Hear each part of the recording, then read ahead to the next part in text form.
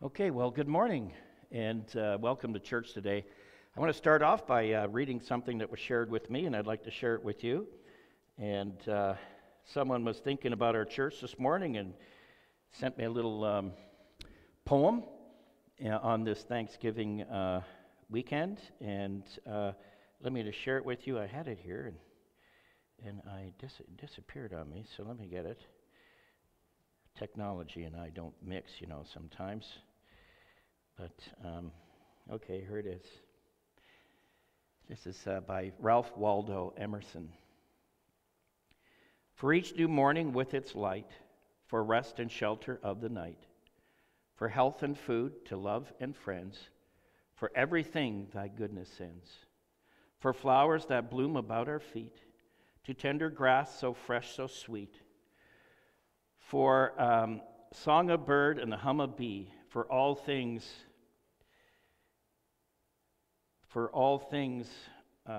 fair we hear or see, Father in heaven, we thank thee.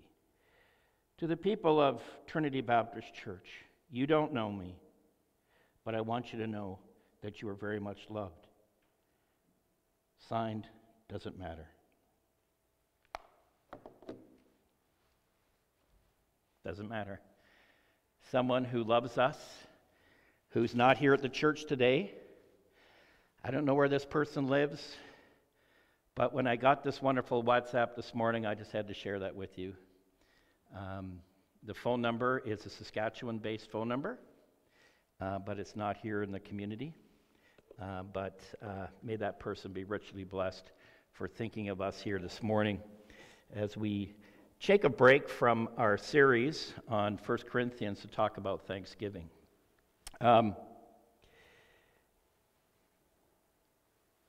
We live in a province, for a lot of people tell me it's beige. We have two seasons here in Saskatchewan, I was told. We have the spring where everything's green, and then we have beige. So right now, I would say that we're more like green, beige, yellow, beautiful oranges colored season here in Saskatchewan. People in Ontario brag about their trees, and I've lived there. I know what they're talking about, but nothing beats a beautiful sunset in Saskatchewan. If you would have been living here last night and saw the I guess that was what they classify as a harvest moon, a really, really large moon coming down or going up, I guess it was absolutely stunningly beautiful, and I dare say it's like seeing the Northern Lights. I used to live in Ontario, I used to see the Northern Lights all the time, and that harvest moon looked more beautiful than the Northern Lights. We need to be very thankful for the things that we have. This week we're going to talk about Thanksgiving, because it is Thanksgiving long weekend. I haven't preached a message on Thanksgiving for a while, actually, and I thought I would do that today. Next week, we're taking another break, and we're going to hear about an organization called Tear Fund, which used to be known as World Relief. And they're an organization that we, as an organization in Canada, as an association in Canada, have partnered with for when it comes to disasters all around the world. They also do grain exchange. They do grain ministry, supplying grain to countries that are going through famines. They also work on helping people become more. They provide opportunities, let's put it that way, for people to learn an industry and a trade. So they'll teach you how to sell your goats and things like that. So we're going to hear a little bit more about that next week. Once a year, we are asked by the Baptist General Conference of Canada, as a church that's affiliated with that organization, to consider having a Tear Fund Sunday. We are not taking up an offering at that time, but we will be looking at that next week. And then I'll get back to the 1 Corinthians, and Lord willing, we'll keep going along in that. So I'll give you a bit of a break. Today I've entitled my message, Is your life one of thanksgiving or complaining? Here in the community, I don't know what it is in the water, but it's the only place in Canada that I have traveled in my travels, which have been extensively in Western Canada, where you'll see signs up all over the place that verbal abuse will not be tolerated, the RCMP will be called. Doesn't matter if you're in the bank, grocery store, even City Hall. You see these signs everywhere. And I got thinking about us as a community, and I thought, what are we doing that people have to feel that they have to put these kinds of signs up? Are we a complaining community? I hope not. But when I read those kinds of things, that verbal abuse will not be tolerated, the RCMP will be called, I start thinking that maybe we have a lot of complainers and not a lot of people that are happy. I trust that we as a church family will reflect happiness and not complainers. In my travels throughout Western Canada, I meet a lot of born-again evangelical believers who are the biggest whiners and complainers on the earth. They're never happy. It's too wet, too dry, too cold, too hot. Economy's lousy. I don't like this. I don't like my car. I don't like my kids. I don't like this. And I go, is there anything good in your world? And I'm not talking about one or two people. I'm talking about a lot of people. And thus, today I want us to look at this whole thing about complaining. Is your life one of thanksgiving? Or, let me get this going. Or complaining. When you got up this morning, were you thankful for the day, or were you complaining that you stubbed your toe? Were you complaining that the cat or dog was licking your face? Or did you greet the day with another day to do things? Thanksgiving or complaining. These words express two contrasting attitudes found in the Lord's children in regards to his dealings with them. You see, the soul that gives thanks can find comfort in everything. The soul that complains can't find comfort in nothing. There is a highway, and I looked this up. If you want to, you can Google it. It's in South Dakota. It's a place called Yankton, South Dakota. It's a population of about 30,000 people. And this is what's on the sign. Yankton, South Dakota, the home of 30,000 friendly people and a few soreheads. The truth is, all of us at times become soreheads. We all get that. I was a sorehead yesterday. I was a sorehead the day before, and I'll probably be a sorehead by the end of this day. I don't know. I'm not perfect. We may know it by different terms, or such as griping, grumbling, whining, or belly aching. It was interesting. I watched this podcast. I'm starting to get into this podcast done by one of the writers for the Star Phoenix. We have here in the province, we have the Saskatoon Star Phoenix and the Regina Star Phoenix, which are the same papers, but one is adapted for Saskatoon Raiders and one's adapted for the Regina area Raiders. So the Regina Raiders are the southern province, the Saskatoon one's for the northern province. Anyways, they have a sports writer there. He has a podcast. And he does a Saskatchewan Rough Riders podcast, and he brings on different people to talk about the beloved Rough Riders, which TSN is scared to say anything bad about because the people jump all over them. It seems like here in the province, as soon as you say anything negative about the Rough Riders, you're a bad person. However, this podcast is certainly exposing a lot of this behavior as being pretty... what would you classify it as? Pretty, speaking out of both sides of their mouth.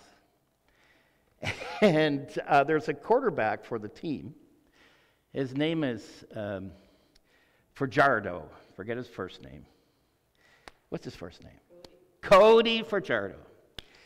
And this one guy, who's a retired Rough Rider, said to this reporter on this podcast, he's a really nice guy, but man, I sure wish he'd stop complaining about our fans and quit being a crybaby about the fact that he doesn't like it when the fans complain about him. Well, guess what, buddy? Grow up. You're like playing for the Maple Leafs in Ontario. You're playing for the Rough Riders in Saskatchewan. You need to take your lumps. If you play bad, you're going to hear about it. If you play good, you're going to hear about it. But stop whining. And I thought, wow, there you go. I say that because this is a common theme of this whole thing. The people are not very thankful. They complain a lot. If I was Cody Fajardo, I'd be thankful I had a job. Well, the way that the Rough Riders are playing this year, I'm surprised they haven't benched him 2-3 times this year.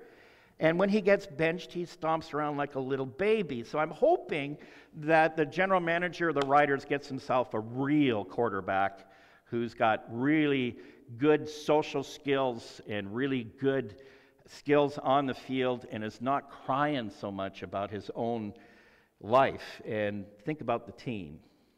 In the King James Version of the Bible, they talk about murmuring.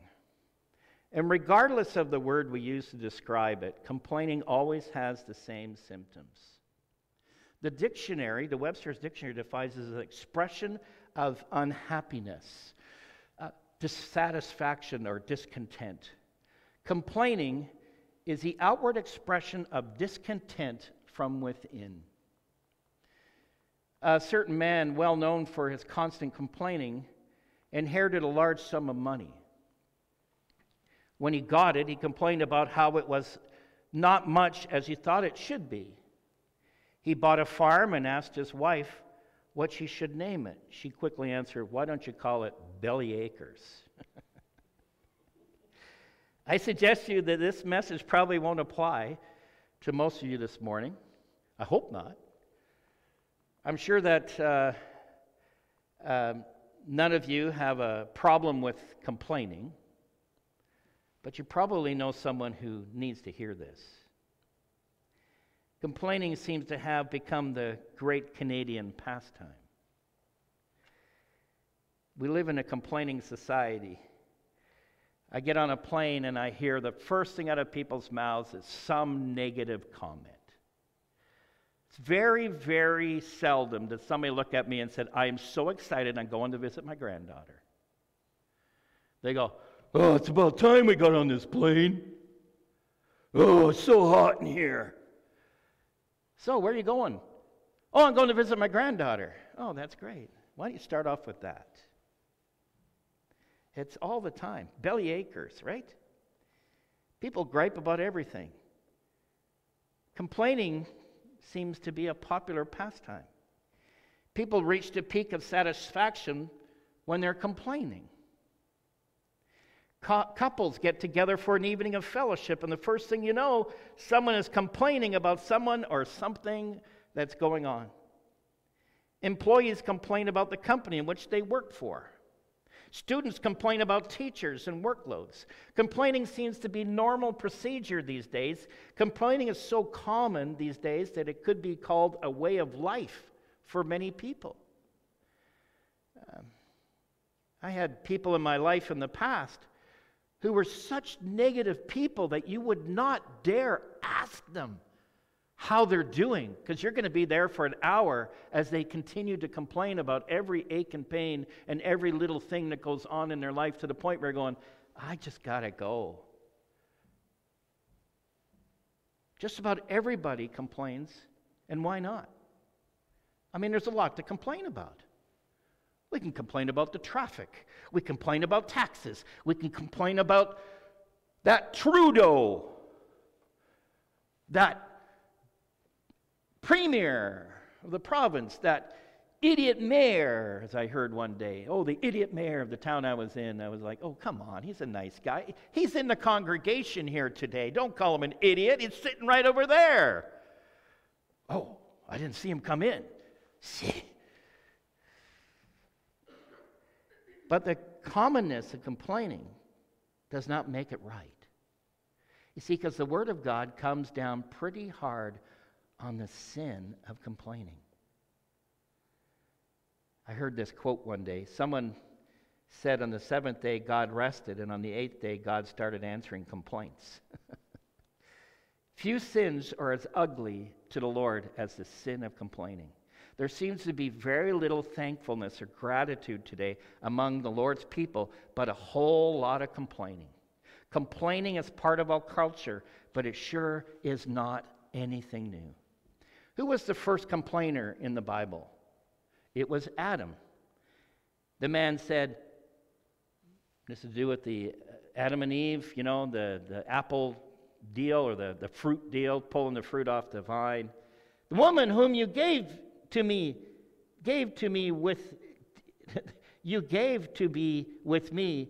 She gave me fruit of the tree and I ate it. It's her fault. Complaining. Complaining is one of the most prevalent sins, I suggest to you, and I feel this and I know this among born-again evangelical Jesus followers. We are terrible complainers. You know, I've met a lot of people in my given week or in my given month, and the ones that complain the most are those who shouldn't be complaining at all. I mean, after all complaining, as I said, is against the Lord and His providential will for our lives. You see, to murmur, as they say in the King James, to grumble, to complain against the Lord is a sin, and we must recognize it as such. So, Christians living in North America today should know the dangers of complaining. When we obviously do not think too much of it, we all seem to do it. Complaining is a symptom of a deep-seated spiritual problem in a person's life. You know that? A failure to trust the Lord and to failure to be submissive to His proverbial provision in your life. That's what it is. It's a sin issue. Complaining is a serious sin, and we tend to take it very lightly, evidenced by the fact that we do it so often. Numbers chapter 11, verse 1 says, "And the people complained in the hearing of the Lord about their misfortunes, and when the Lord heard it, His anger was kindled, and the fire of the Lord burned among them and consumed some outlying parts of the camp." Interesting. Christians who complain about their circumstances would do well to ponder this sobering verse and its background. You see, the Lord had greatly blessed His people. He greatly blessed Israel, delivering them supernaturally from the slavery in Egypt, protecting them against their enemies, and even miraculously supplying daily bread and water for them in the desert. And still, they complained. Complained about their food, complained about their imaginary luxuries they had left behind in Egypt. They complained against their leaders. Because it says there in verse 1, you can read it for yourself. And when the people complained in the hearing of the Lord about their misfortunes, and when the Lord heard it, His anger was kindled. You see, the Lord had had enough. And the Lord was, what did He do? He said, enough. I'm done. And a bunch of people died because of the complaining. Let me give you 3 reasons why complaining is displeasing to the Lord. And this is our outline. First of all, complaining denies God's sovereignty. Complaining disrupts Christian unity. And complaining discredits Christian testimony. Why would anybody want to become a Christian? Or why would somebody want to go to a church if all they hear coming out of your mouth is nothing but complaints? Let's pray. Heavenly Father, I thank You for the Word of God here this morning. I pray, Father, that I do the text justice. I pray, Father, that people will understand how important it is for us to be people of the book and people who grow in their walk with God. We ask this in Jesus' name. Amen. First of all, complaining denies God's sovereignty. Exodus chapter 5, verse 2 says, "But Pharaoh said, 'Who is the Lord that I should obey his voice and let Israel go? I do not know the Lord, and moreover, I will not let Israel go.'" Who is the Lord that I should obey his voice, he says.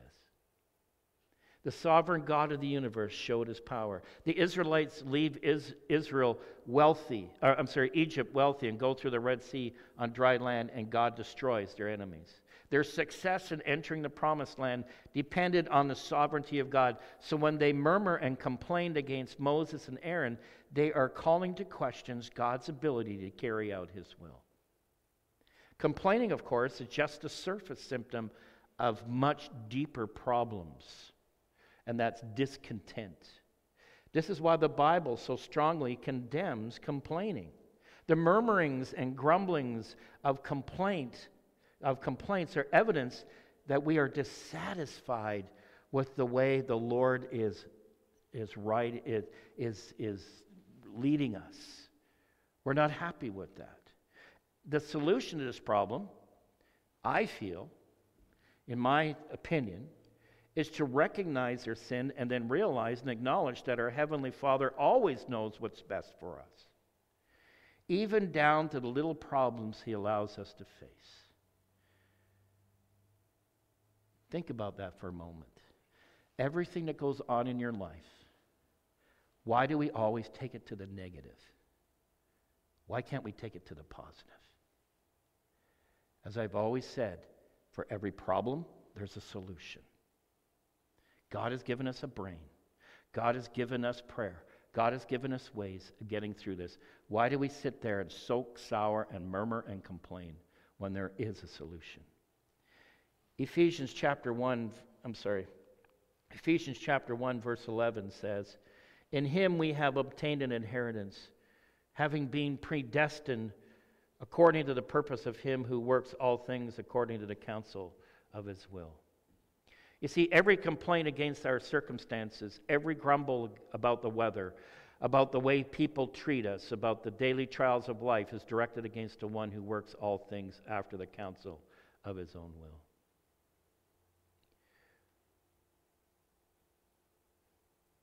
What am I to put the Almighty God under cross-examined for? Am I in a better position than he is to judge what is and is not good for me? How far can I see into the future? Who am I to strike out against God with complaining of my circumstances? So we see Paul in Acts chapter 16 is in a Philippian jail, and we do not see Paul complaining but rejoicing. He trusted God's sovereignty no matter what was going on in his life. And then one of the big problems that I see with complaining is that it focuses on what's frustrating us and it forgets about the big picture. For example, in Numbers chapter 11, they go on to complain about their wilderness diet. They went on to talk about what great food they had in Egypt. They forgot they were slaves there. I suggest to you that when you get all nearsighted and just looking at the irritations and the frustrations in front of us, we lose our perspective.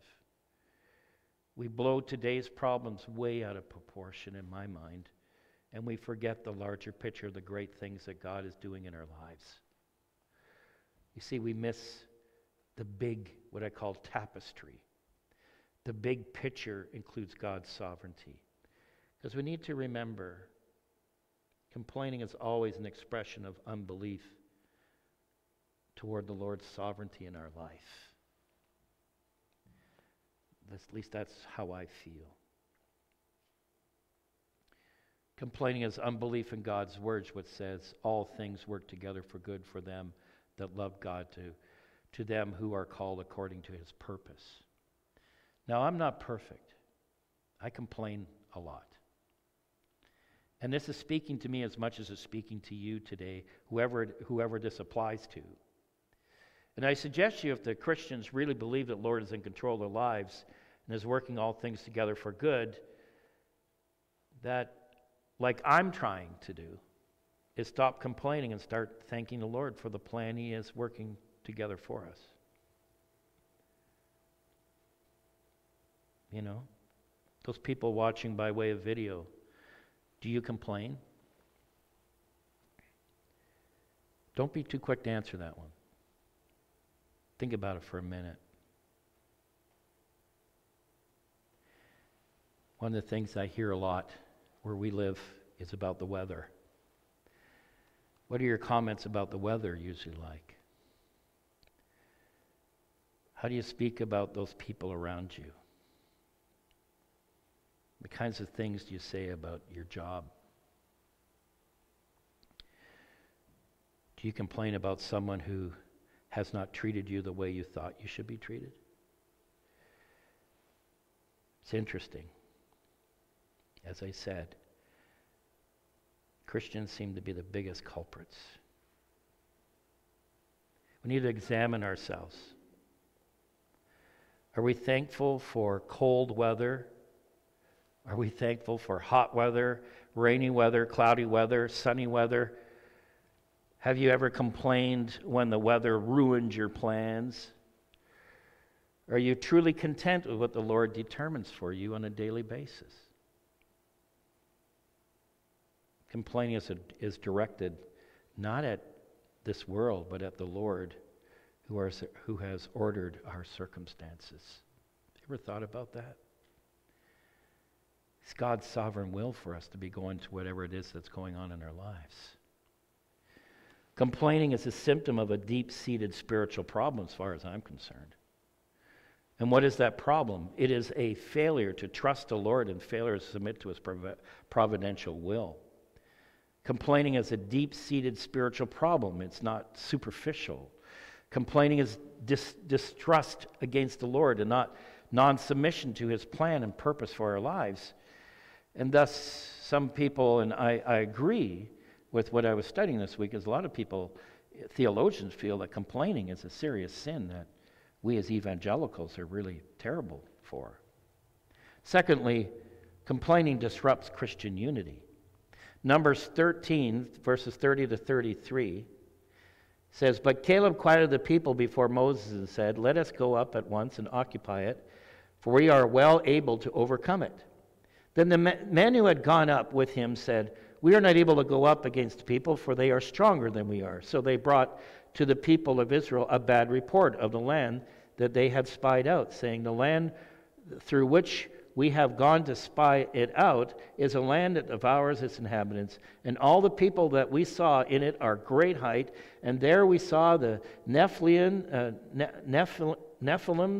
the sons of Anak, who comes from Nephilim, and we seemed to ourselves like grasshoppers, and so we seemed to them.'" This is all about some guys that went to scout out this promised land and came back with a really bad report, a very negative report. I mean, in verse 33, they theoretically exaggerated how bad it was. Numbers 14:36, "And the men whom Moses sent to spy out the land, who returned and made all the congregation grumble against him by bringing up a bad report about the land." They affected the whole nation with their negativity. The spies started the complaining, and the whole congregation picked it up. And the sin is so contagious that it spreads like wildfire. When one dog begins to bark, a number of dogs begins to bark. At least in my neighborhood they do. When one frog begins to croak in a pond, others begin to croak. You get one disgruntled complainer in a congregation, and it won't be long before it spreads to many. And I used to think that people complained because they had a lot of problems. However, I've come to realize that they have a lot of problems because they complain. You see, complaining does not change anything or make situation better. It amplifies, it frustrates, it spreads discontent and discord. And here we are on Thanksgiving Sunday, and we're having to talk about complaining. Proverbs 16:16 to 19. There are 6 things that the Lord hates. 7, they're an abomination to him. Haughty eyes, a lying tongue, and hands that shed innocent blood, a heart that devises wicked plans, feet that make haste to run to evil, a false witness who breaks our lies, and one who sows discord among brothers. Thirdly and finally, complaining discredits our Christian testimony. We talk about we talk about how much we love the Lord and how good He is, but we often live like atheists, as one guy told me, murmuring and complaining all the time. Philippians 2:14-15 says, "Do all things without grumbling or disputing, that you may be blameless and innocent, children of God without blemish in the midst of a crooked and twisted generation among whom you shine as lights in the world." What we see in this text is that this is the very reason why we are to do all things without complaining, so that you will be a blameless, harmless, above reproach child of God. You are called to be all that, and that's a child of God. And how you live has a dramatic impact not only on whether or not you're consistent as a child of God, it's to do with all your murmuring, complaining. You see, a Christian who is always grumbling and complaining is harmful to the cause of Christ and the name of Christianity. Because after all, nobody likes to be around people who are always grumbling and complaining. The world's not attracted to such a person. I really believe that. A young girl surprised her mother with a beautiful and unexpected gift that she had purchased with her own allowance. And the little girl said, "Mom, this is for you because you worked so hard and nobody seems to appreciate it around here." Her mother said in a modest voice, "Well, you know, your father works hard too." The little girl replied, "I know, but he does not complain about it." We fall apart in the midst of trials, and the world says, "Where is their God?" Paul and Silas must have been a tremendous testimony in the Philippian jail. And what if they would have been murmuring and complaining and griping about their situation? What if Silas would have said, "Paul, stop. Why are you complaining so much?" He didn't say that, did he? No. If that dialogue had ever been going on, Paul and Silas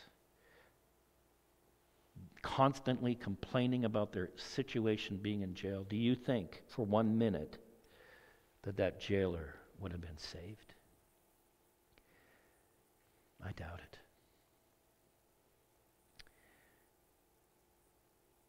He probably would have said something to the effect of, "What must I do to stay away from these people?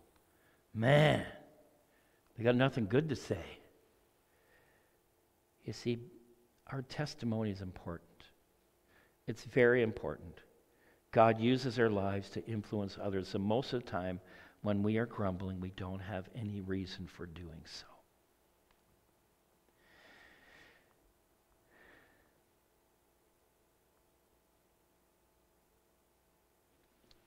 Most of the people who grumble are like the man who was always complaining and never happy with anything, such as the day when he walked into a hardware store and asked for a chainsaw, advertised he could cut 6 trees in an hour. He came back the next day fussing, grumbling, and complaining, and threw the chainsaw down. And he said, "This chainsaw is defective. It would only cut 1 tree, and it took all day." The sales rep looked at it, reached down, started the chainsaw, and the man yelled, "What's that noise?" When we stop and think of it, it's not long that we realize how much we have been blessed. After I finish recording here, I'm going to spend a little time with my own church family, and I'd like us to share some Thanksgiving things that we can be thankful for. I wish you could hear those, but you need to come to church at 11 a.m. and be part of us to hear what we have to say. because we have a lot of wonderful things to express thanksgiving for. Each of us has been blessed in numerous ways. The more we think about how we have been blessed, the more we will be thankful. A.W. Tozer is my favorite author. I read his books all the time. They give me such incredible charges. I've been reading them ever since I came to Christ. Said this: among those sins most exquisitely fitted to injure the soul and destroy the testimony, few can equal the sin of complaining. You see, complainers are, as I heard from an old wise elder said, Pastor, complainers are missionaries of misery. Complaining always hurts those around us. And it takes no special skill, talent, or IQ. Anybody can do it. We got to be people that are less complainers and more positive. And Thanksgiving is a good time to remind ourselves of how serious the sin is. If someone is a drunk or has a filthy mouth, we tell them that it's a sin and they need to stop. But somehow when it comes to the sin of complaining, we rationalize and excuse it. It's no different than being a drinker, a drunkard, or a foul-mouthed person. I close with an illustration here. Two boys were eating some grapes, and one of them remarked, "Aren't they sweet?" The other one said, "Yeah, I guess so. But they're full of seeds." Wandering into the garden, the first boy explained, "Look at those big, beautiful red roses." The other commented, "Yeah, but they're full of thorns." It was a warm day, so they stopped at the store for a soft drink. After several swallows, the second youngster complained, "My bottle's half empty already." And the first quickly responded, "Mine's still half full." You see, many believers are like the negative thinking boy in this story. They always look at life through dark glasses. Like the children of Israel in today's scripture, they complained and grumbled, and when they should be praising the Lord for his gracious provisions. So in conclusion, the three reasons the Lord does not like complaining are: complaining denies God's sovereignty, complaining disrupts Christian unity, and complaining discredits our Christian testimony. So on this Thanksgiving Sunday, may we affirm in our hearts that we need to find the positives in things. And it's hard. And it's hard, but I know that sometimes we have to think beyond that. I have really worked hard for the last, I would say 2-3 years, to try to find positive things. I'm not good sometimes with it because I came from a home. I was raised in an environment where it was all negative. Negative, negative, negative. My dad couldn't find anything good about nobody. The environment in which I grew up in was just this hotbed of ugliness because that's just the way it was. Ministry sometimes can make us very negative. It's hard. So the bottom line is, praise is the best deterrent I know for complaining. Believers who keep praising the Lord usually achieve the victory over complaining, and I'm working on that. One of the things I have on my watch is I have I am statements on my watch now. And these I am statements are just short, pithy sentences of positive thoughts.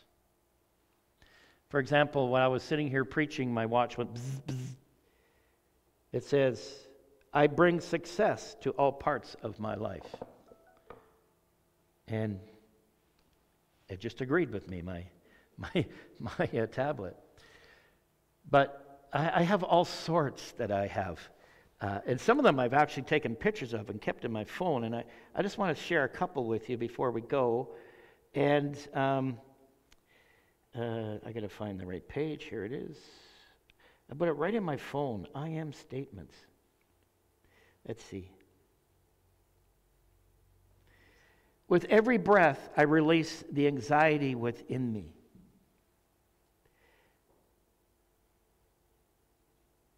Life gets easier when I have a positive attitude. I am grateful those who stick around me when I'm feeling down. Today is going to be an amazing adventure, and it goes on and on and on, and I have them as off my phone, and what I would do is I'd say, oh, that's a good one, and I would take a picture of it, and I'd put it in my phone. And so when I'm waiting for things or things are going on, I scroll through these statements. And I start to pray, and I say, Lord, give me the opportunity, give me the way to just be a little bit more happier in life and a little bit more less complaining. So praise is the best term I know for complaining. Let's close in prayer, and then in a couple of minutes here, we're going to sing a song, and in a couple of minutes, we as a church family, just going to spend a couple of minutes and thanking the Lord for what he's done for us today. Let's pray. Heavenly Father, I do thank you for the privilege we have of being people of the book. You give us your word to help us. Father, thank you that we find ourselves here in church today and on this Thanksgiving Sunday. I pray, Father, that you'd help us to understand your word better. Help us to apply it. I know that this is a passage, or this is a message that some people would probably find irritating. Others would find challenging. Others would find it as not applying to them, or that they know someone that could really hear this message. It's going to be all over the map. And I get that. Because, Father, we are poking right at the very things that we should not be doing. And so, Father, I'd ask for your forgiveness for our attitude towards this whole area about complaining. This is Thanksgiving. And we do thank you, Father, for us as a church. We thank you for so much. We thank you for those who tune in to our website, YouTube, to the Facebook, and follow us along and are encouraged along. And thank you for this individual who sent me this wonderful little note this morning through WhatsApp. And I just pray, Father, that you would be with this person who just wanted to communicate to us how much they're thankful for us as a church family. And we're thankful for everyone who is part of our church family, be they here or online. And so, Father, now as we continue in our service, where we're going to sing a wonderful song together, then afterwards, time of thanksgiving, praise items, I praise you and thank you for it. I ask this in Jesus' name and for his sake. Amen.